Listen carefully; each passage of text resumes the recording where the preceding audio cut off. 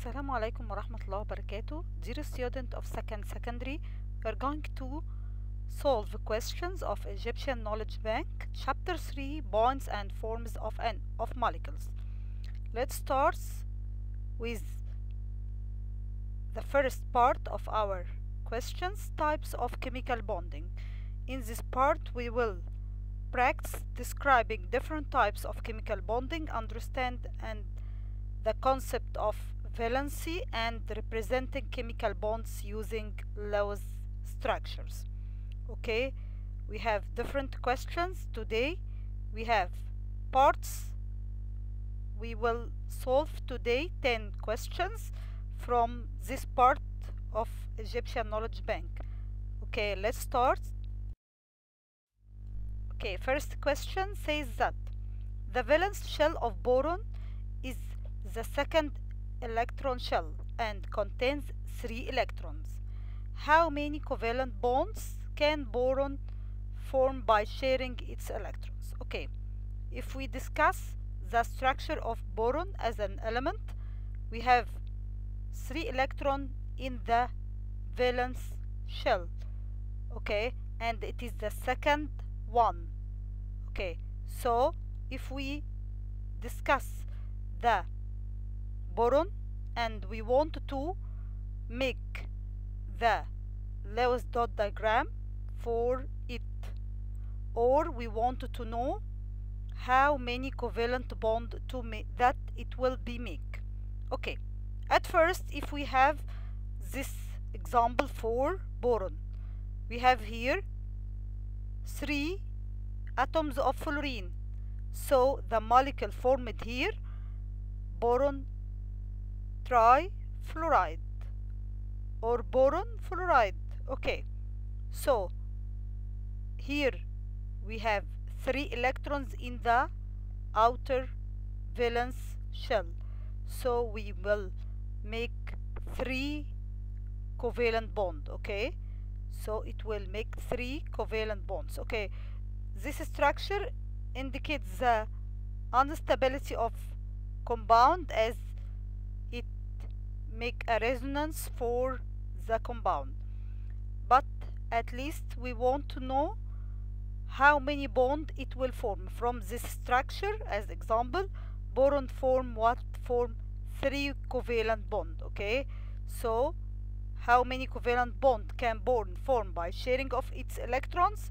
It form 3 bonds. Okay, this is the first question. I give you this drawing for illustrating how we can draw Lewis dot diagram or Lewis dot structure. Okay, let's go to question number 2. Okay, question number 2 says that hydrogen has a single electron in its valence shell. How many covalent bond can it form? I think it's easy. Here we have the structure of helium. Hydrogen and helium follow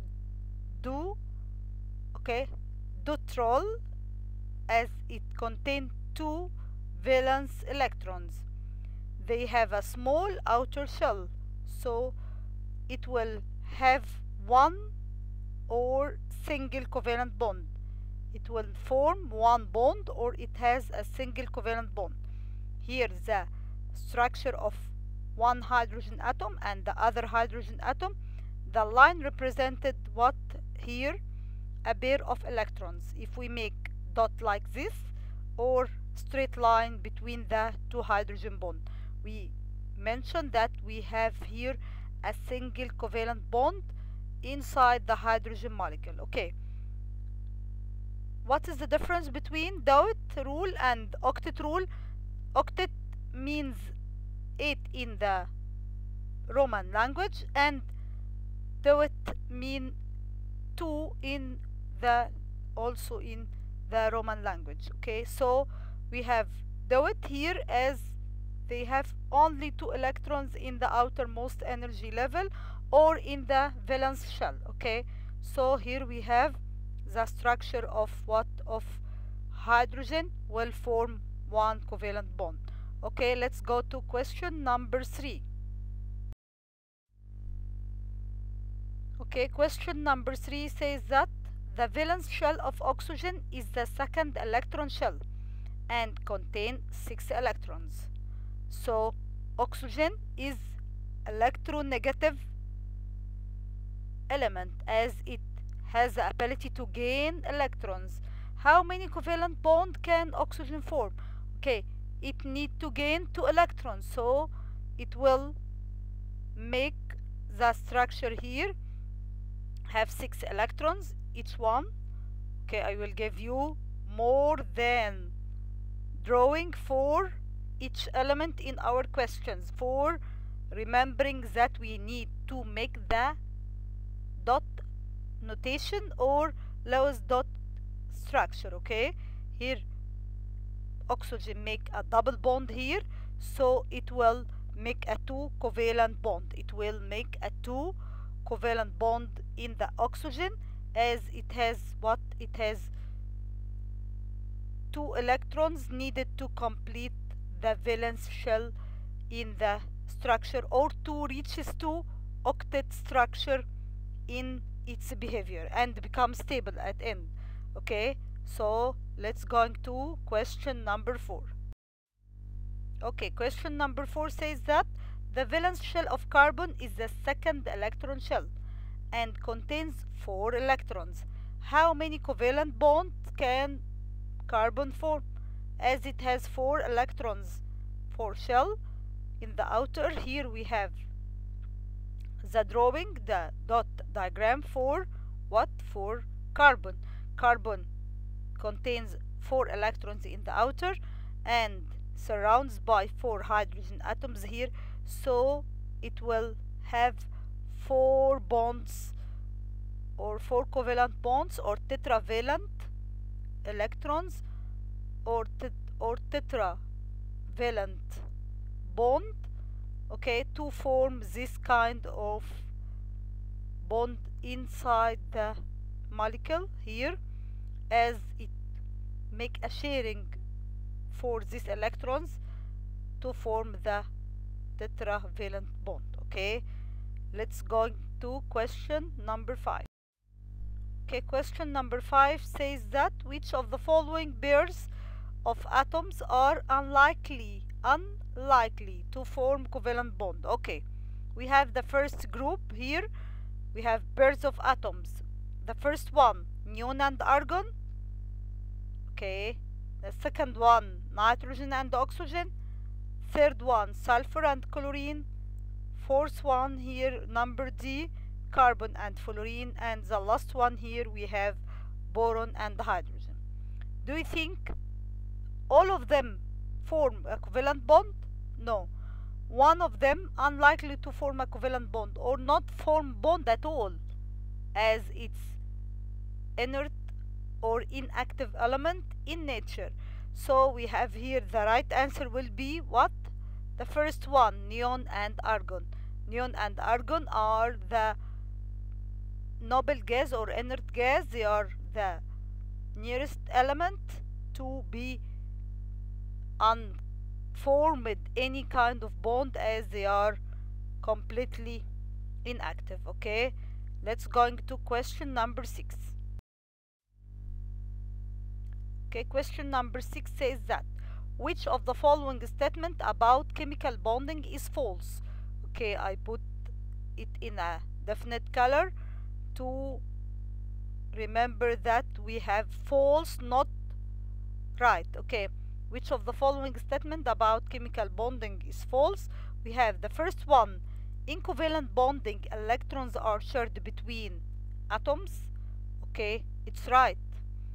Second one here, molecular compounds can only contain covalent or ionic bonding, never both. Okay, do you think it's wrong? Okay, another one, in ionic bonding electrons are transferred between atoms forming ions. I think it's right. Okay, the fourth one, D here, chemical bonding involves electrostatic attraction between oppositely charged particles. Okay, do you think what about it? And the last one here, in metallic bonding a sea of delocalization or delocalized electron is formed. Okay, what do you think about the answer here? What is wrong about false of the bond? Okay, we have here the right answer will be molecular compound can only contain covalent or ionic bond, never both. Okay, it's wrong about this knowledge. This statement is wrong, as we have can form ionic or covalent. As we said in last session, can we change the ionic bond into covalent? Yes, sometimes when dissolving the ionic compound, it will, like table salt, it will make dissociation or breaking the ion bond and form kind of bond between what? Between the solvent as water molecules. Okay, let's going to question number 7. Okay, question number 7 says that how many electrons does an atom of strontium lose when forming the ionic compound SrI2? Okay, when we are looking to strontium here, it will notice that we have here the chemical formula SrI2. Okay, so strontium here has 2 valence electrons and iodine has 1 valence electron, so they will make exchange here. So how many electrons does atom of strontium lose to form the ionic bond here? It will lose 2 electrons, that giving it to the 2 iodine atoms. Here we have the 2 electrons, each one giving to what? To the iodine atoms here. Okay, if we make electronic configuration for strontium and iodine, here we have 2 electrons in the outer shell, outer valence shell, and iodine have 7 electrons, so it's monovalent and need to gain 1 electron, so it will share 2 atoms of iodine, or giving the 2 electrons to 2 atoms of iodine. And how many electrons? 2 electrons of iodine, 2 electrons of strontium, sorry, can make what? Can make the ionic bond forming strontium I2.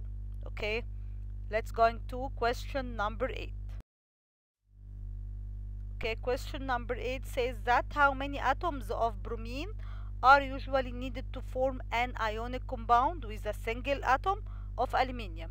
Okay, we have the aluminium is a metal and the bromine is non-metal, so aluminium lose 3 electrons from its outer valence shell, and bromine need only 1 electron, as it is monovalent, non-metal, monovalent, non-metal, monovalent. So it will make the reaction between what? Between 3 bromine atoms here, as aluminium lose 3 electrons, so 3 atoms of bromine needed 3 electrons that lost by aluminium.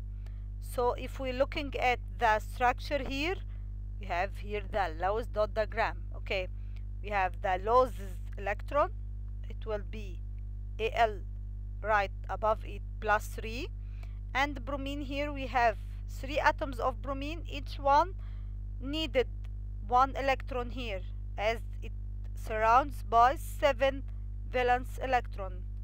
So if we mention that we have a bonded and non-bonded electrons in the Lewis dot diagram, do you think here we have what is the number after making the Lewis dot diagram? What do you think about the number of unpaired electron or unbonded electrons and number of paired electrons or bonded pair electrons. So if we have here 3 atoms of bromine, okay, please count, try to draw every question and try to count every question to reach the number right without any mistakes. Okay, the first one here, we have 3 atoms of bromine, so we have here 6 electrons and we can mention pair.